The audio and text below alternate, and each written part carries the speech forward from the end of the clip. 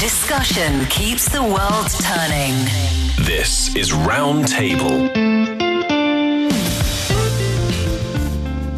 You're listening to Roundtable. I'm Niu Honglin. Coming up, from tech-driven success stories to AI-powered business models and China's e-commerce revolution, it is always exciting to analyze the factors propelling China's as well as the world's economic development.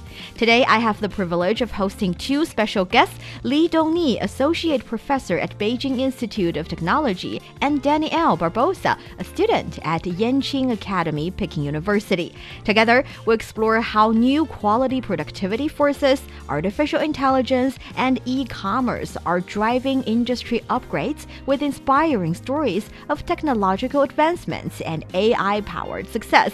I'm ready to listen to the most compelling stories of economic transformation and listen to the innovative ideas about the future development strategies.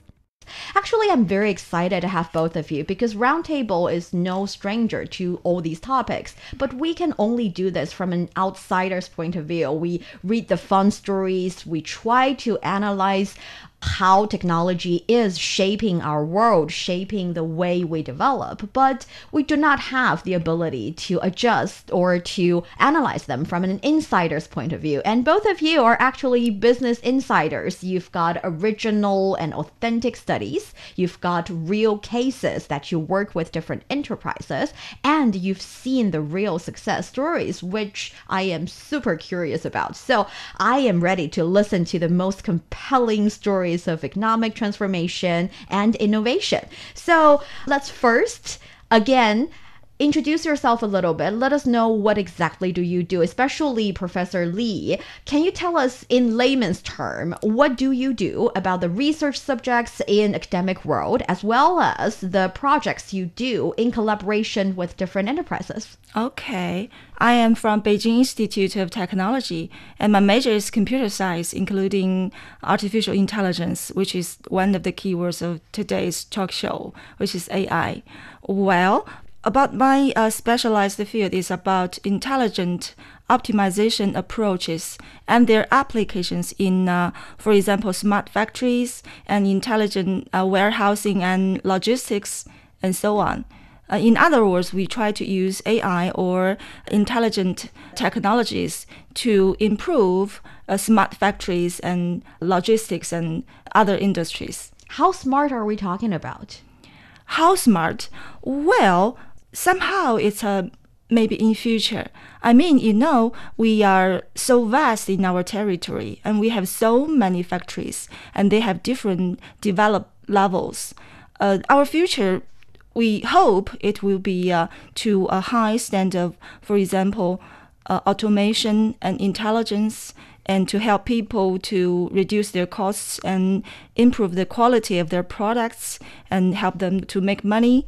But, as for how smart, I think if we would make some progresses than before, if we can use the technologies to help people somehow to improve their efficiency, I think is somehow progress in how they're smart. Yes.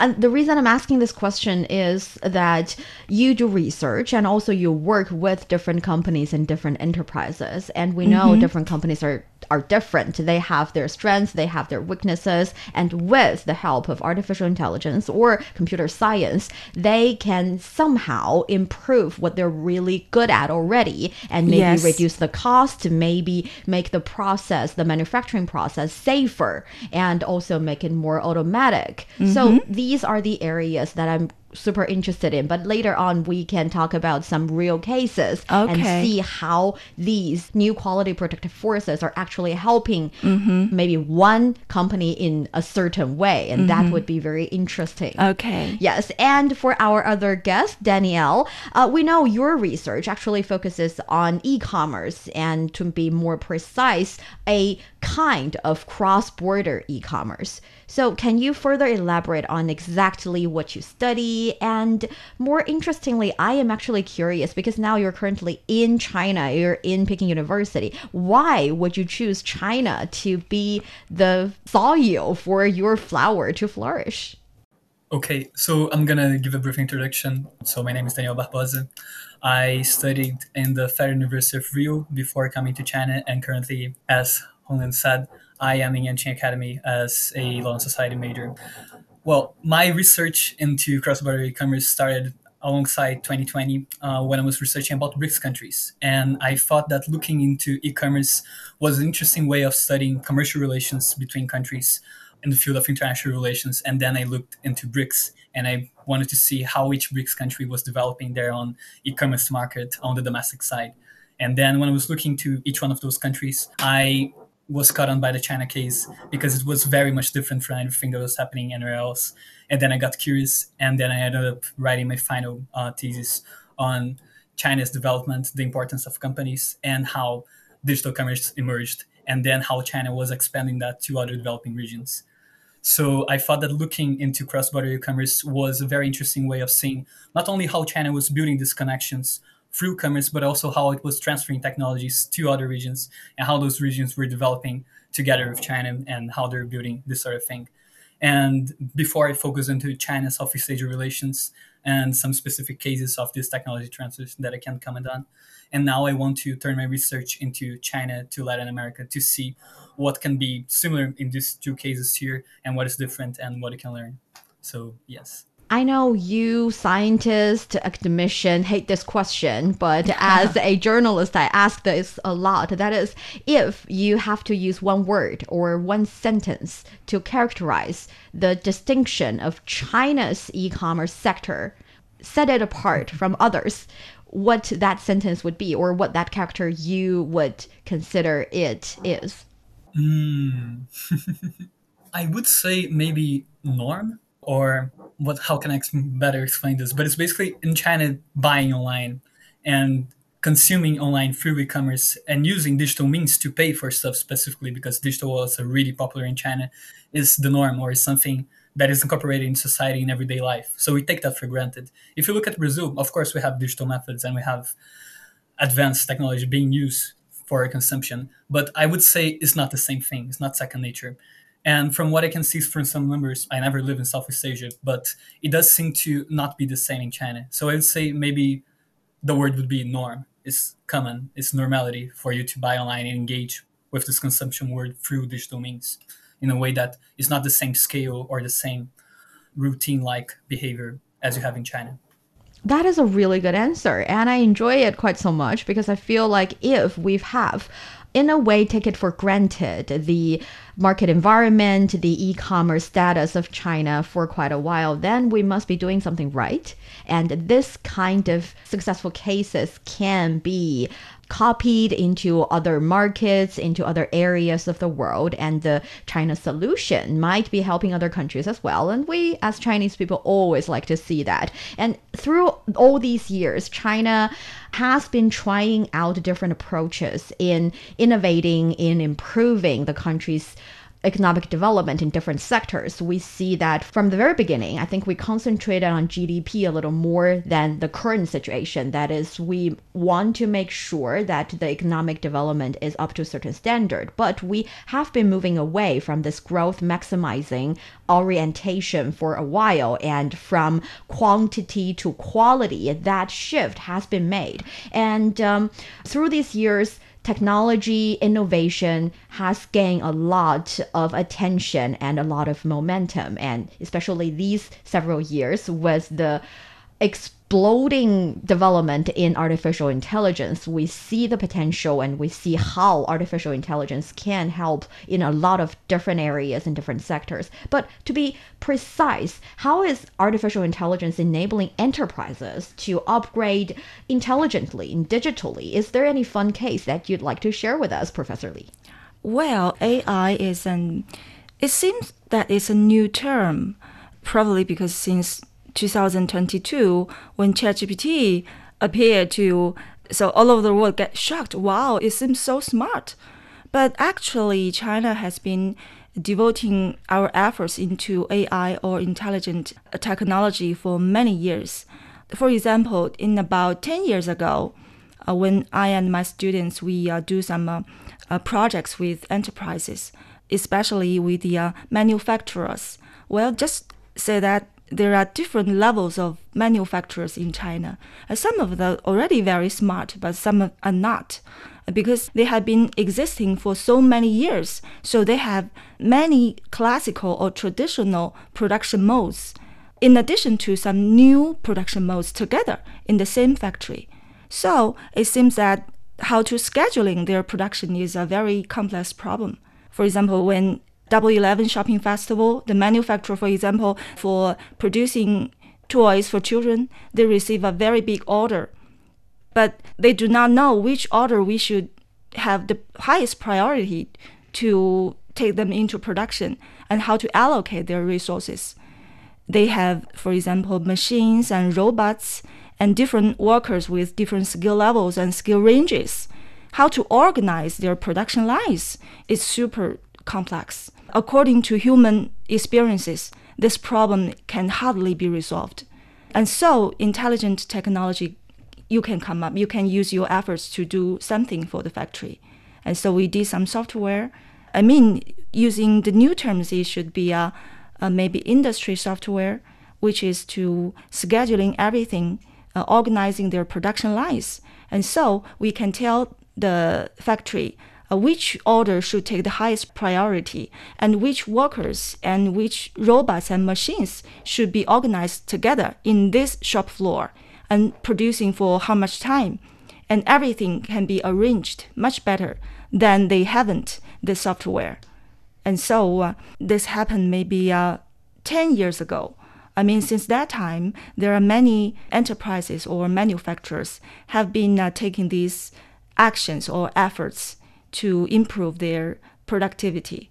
So that is actually a very good example, because when we think about artificial intelligence, because of ChatGPT precisely, we think of their ability of talking like human being. But actually their biggest strength maybe, according to at least this example, is the fact that their computing power is definitely beyond an ordinary human brain. We can do calculation, we can spend some time to figure out what is the priority. But with computing science, with artificial intelligence, maybe that is a blink of an eye and they give you the solution. Yes. And the next hour, the solution changes according to different orders taking in, according to the manufacturing power of a certain production line. And that kind of adjustments, that instant reaction is what artificial intelligence really good at and can actually provide help. And I think that is a really interesting example. And with all that,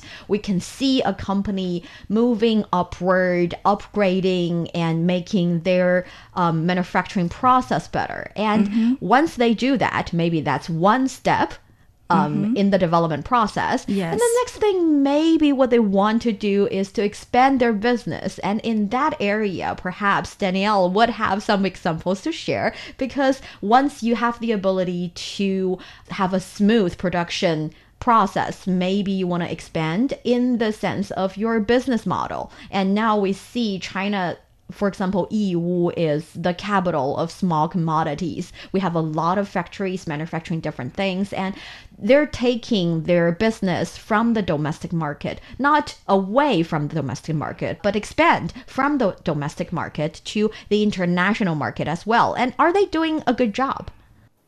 Yeah, I do think that there are interesting projects that happened in the past decade regarding the cross-border e-commerce zones that were created in China and then expanded to some other regions.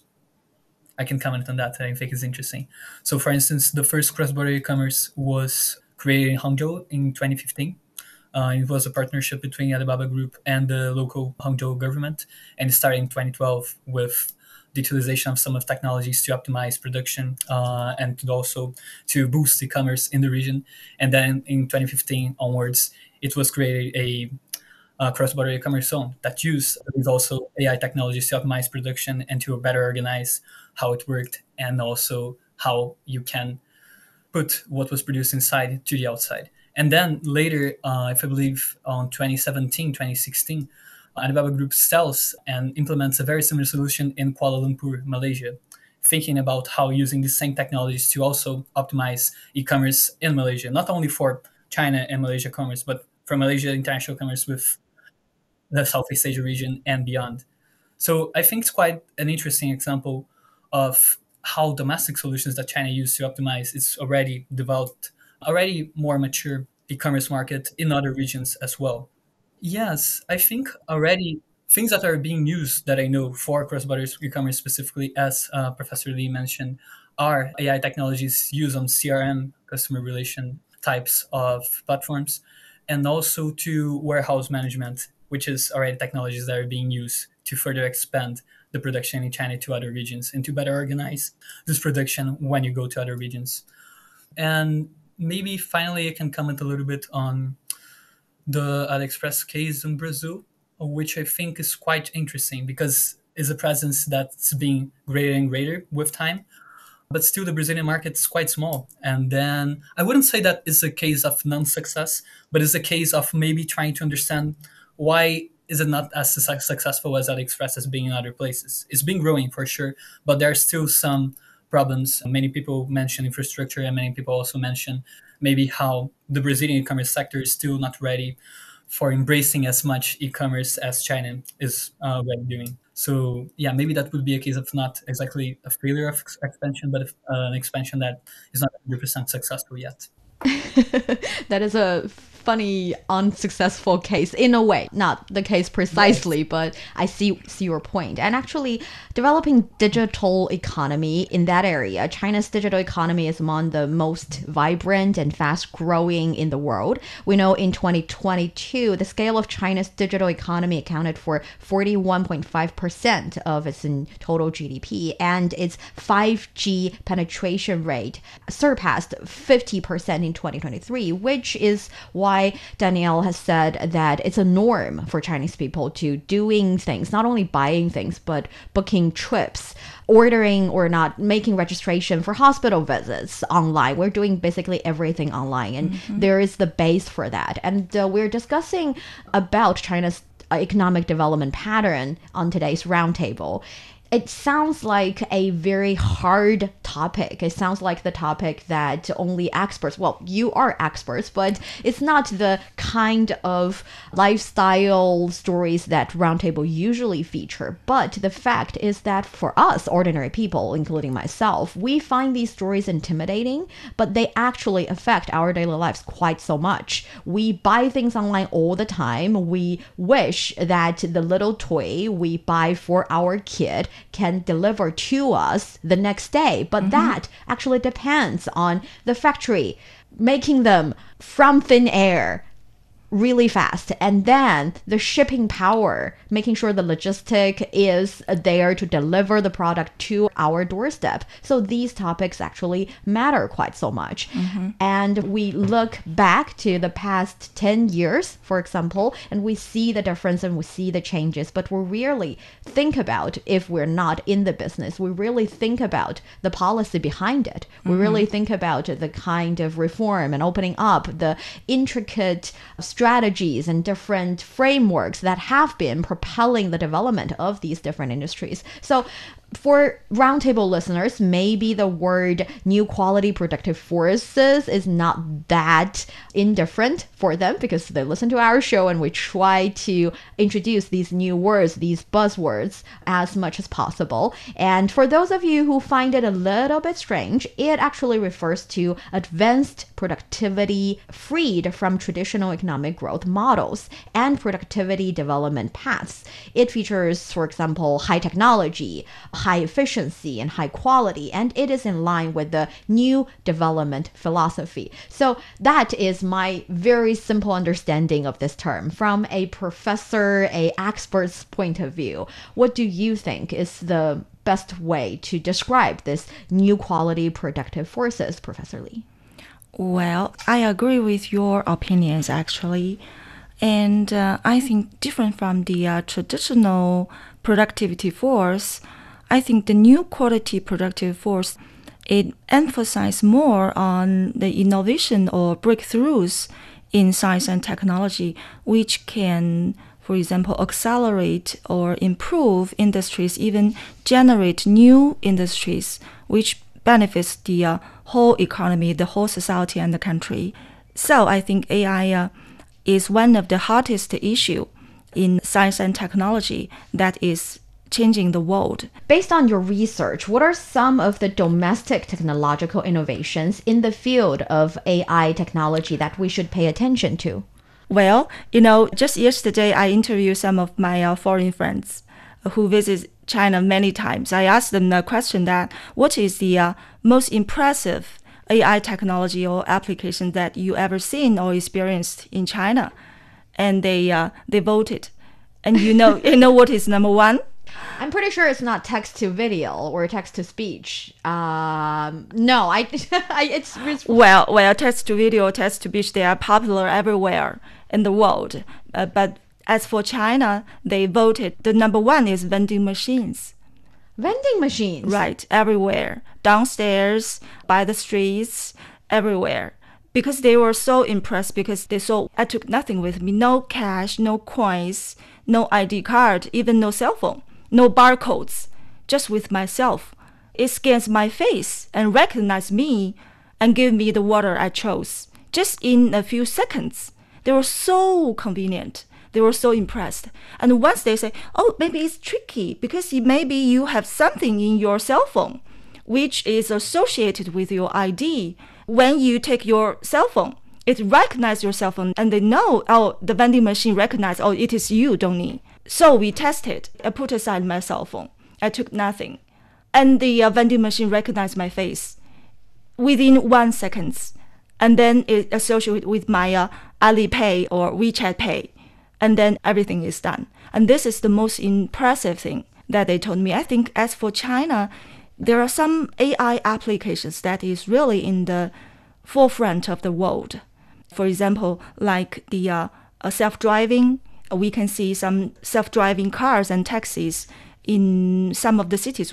I love these examples because I see how the examples are actually changing our everyday life. Yes. We say we want the economy to develop, we want the technology to be the driven force, but at the end of the day, we want a better life. We want everybody to be able to enjoy what they do, enjoy their lives, to be happier, to feel the sense of achievement, the sense of happiness in their everyday in, day out life. And that is the key. And we're seeing those little changes and little achievements and little convenience happening in every corner we turn. And that, in my opinion, is the most important thing.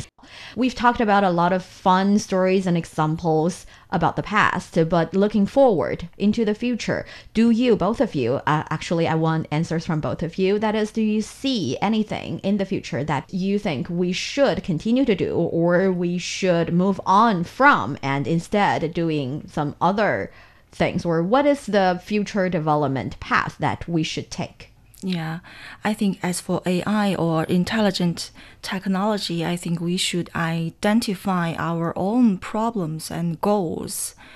Well, there are some different situations in China as in other countries. I think as we develop our AI technology, we have the best government support.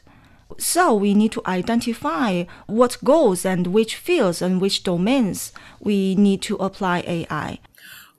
Sometimes I think it would be interesting for us to have maybe more Chinese experts on developing regions, because we have academic production here is quite interesting, quite good.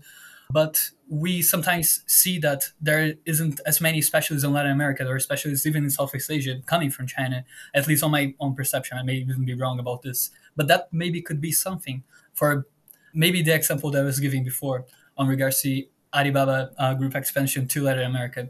And then you see all the transferring of this operation to there and all this investment and all this presence there. But then you get there and sometimes you realize that you have problems in infrastructure or you have problems on the domestic market of some of those countries. And maybe I feel if you did the research before and then you communicated better, then you could better adapt your own solution, which is already pretty good, to their reality. So I think that could be something. But it's still very a primary comment on myself, because I think I would need to better research and understand better about this. Yeah, look forward to that. In the future, you might be able to come up with something even more insightful. And we know that China's R&D investment has increased from over 1 trillion yuan, that is around 140 billion US dollars in 2012 to 3.3 trillion yuan in 2023, while the ratio of R&D investment in GDP increased from 1.9% to 2.6%. And we also see that actually when it comes to young talents, it's also very impressive to see the total number of R&D personnel ranks now first in the world. The full-time equivalent of R&D personnel has increased from 3.2 million person years in 2012 to 6.3 million person years in 2022. And young scientific and technological talents have become the main force in scientific research, while 80% of the National Natural Science Foundation projects are undertaken by young people under the age of 45. And I see both of you are young talents and scientists working in your field. And hopefully, after listening to today's roundtable, more and more people would like to jump into the big wave of making our lives better in our own ways. And we've journeyed through China's innovative economic landscape with the insights of Professor Li Dongni and Daniel Barbosa, exploring the reform policies, industry upgrades that are redefining success and are transforming our lives. So if you found this discussion insightful, don't forget to subscribe, rate, and share the podcast. Stay with us for more deep dives into the forces shaping our world.